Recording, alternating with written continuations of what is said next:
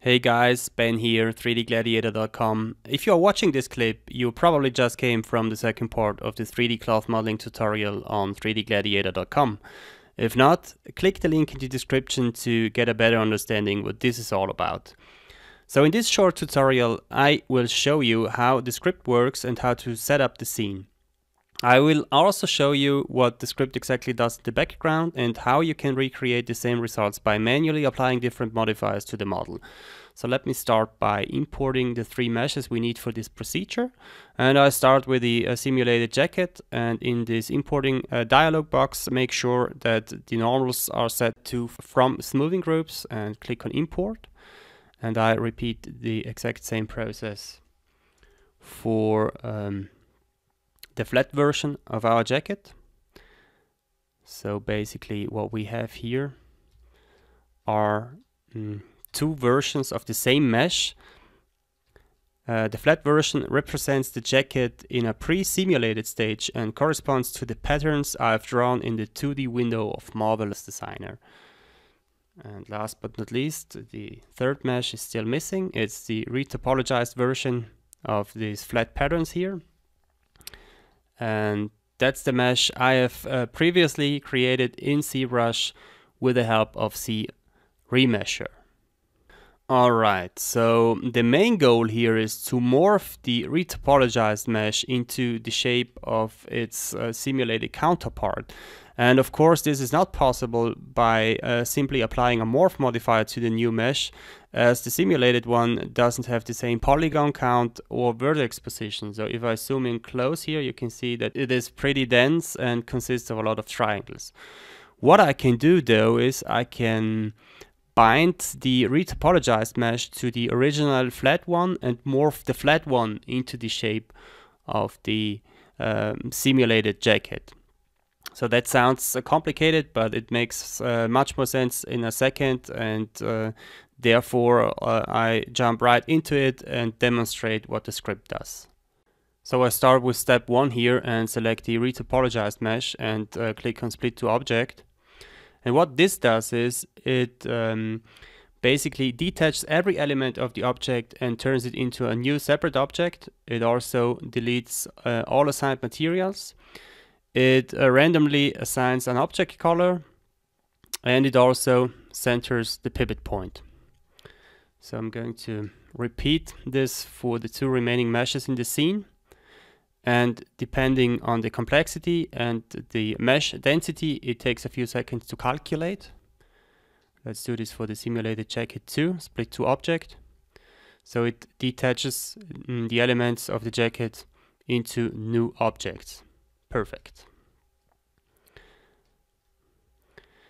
Next, let's continue with step 2.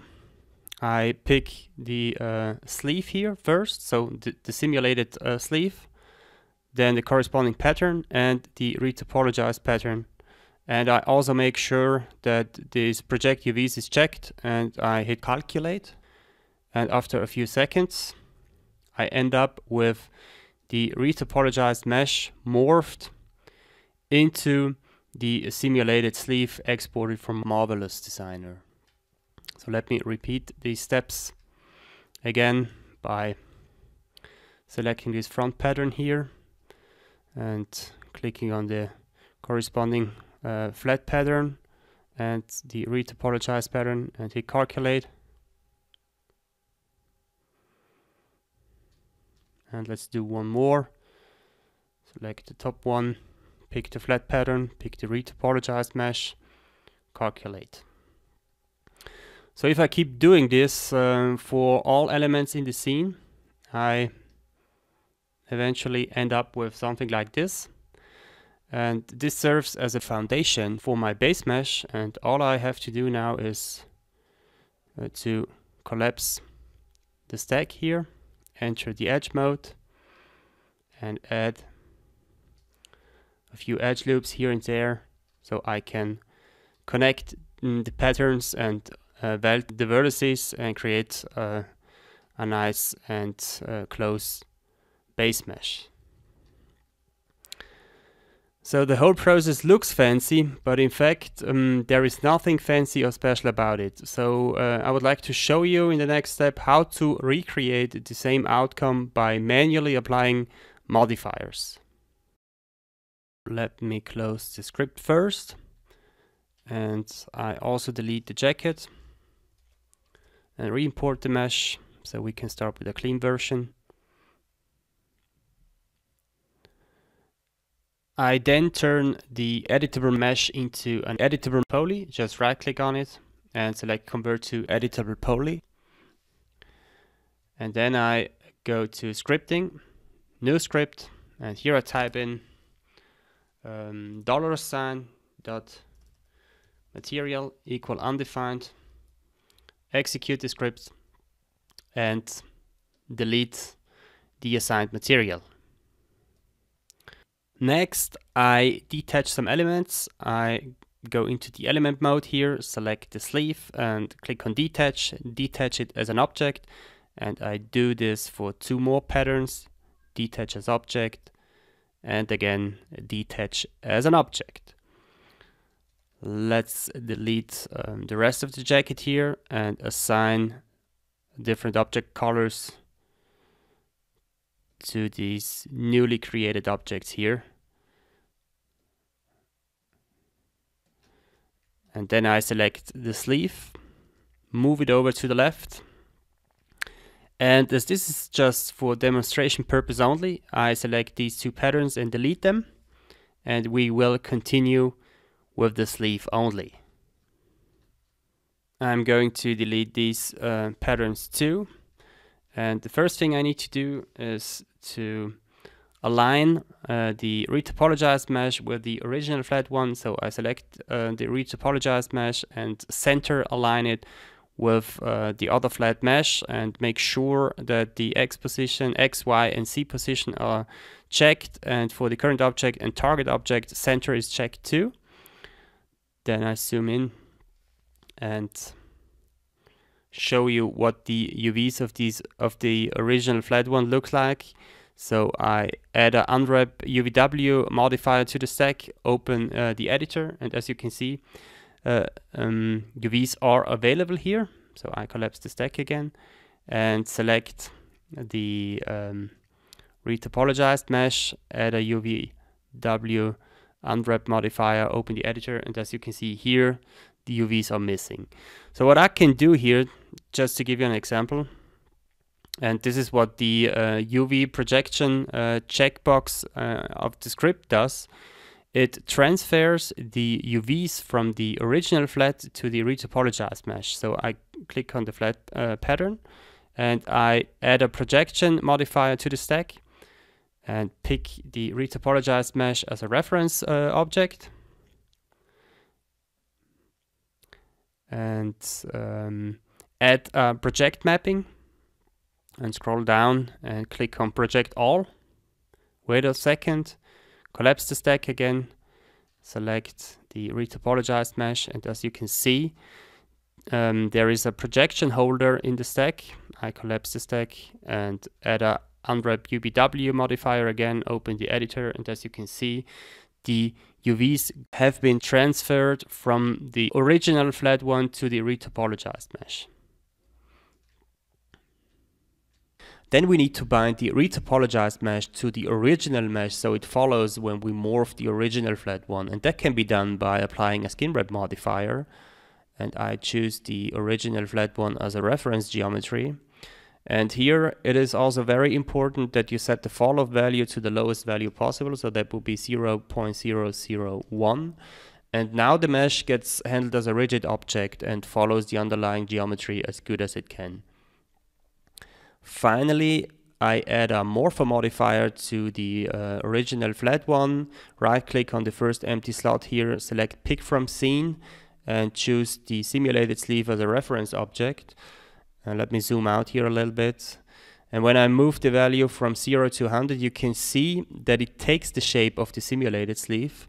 And the cool thing here is that it also takes along the retopologized mesh. So when I center align everything and zoom back in, you will notice that we have the exact same outcome as if we would have used the script, except of course that the script does all these steps a lot faster. So I undo everything here and move the flat patterns apart and run the script one more time. I go on the scripting, run script. Mine is located in the startup folder. Open up Gladiator Tools. Select the simulated sleeve, the original flat pattern, the retopologized pattern, check the project UVs, calculate, and after a few seconds I end up with the exact same results as we had before when we manually applied all the modifiers to the meshes. I can now turn the mesh into an editable poly. And I just right click on the stack here, select collapse all, and then I enter the vertex mode and zoom in close, right click and select target weld and start welding the vertices along the edge together.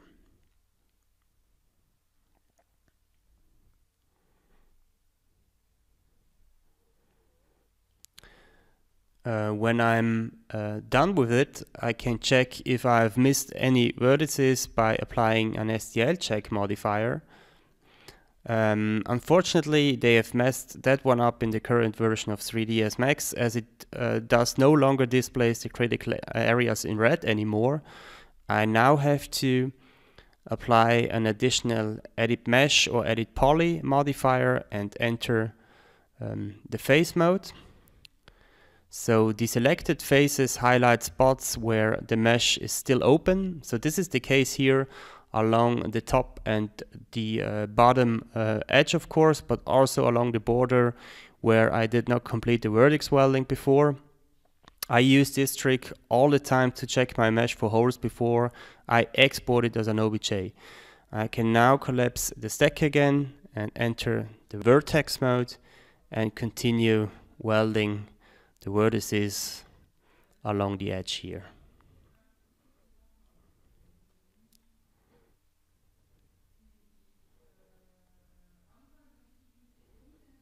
So if you keep doing this, you will eventually end up with a finished base mesh where all the patterns are connected. And the last thing I'm going to do here is adding an STL check modifier. Click here the checkbox and apply edit mesh, enter the face mode, and as you can see, only the open edges or open borders are highlighted in red and everything else looks very nice and clean. I can export the mesh now as an OBJ, bring it to ZBrush together with the original simulated mesh from Marvelous Designer, combine both in a subtool, subdivide the base mesh and reproject the details step by step. So that concludes this tutorial. If you want to try the script yourself, click the link in the description and go to the tutorial page on 3dgladiator.com, subscribe, and I will send you an email with a download link. Thanks for watching and see you in the next video.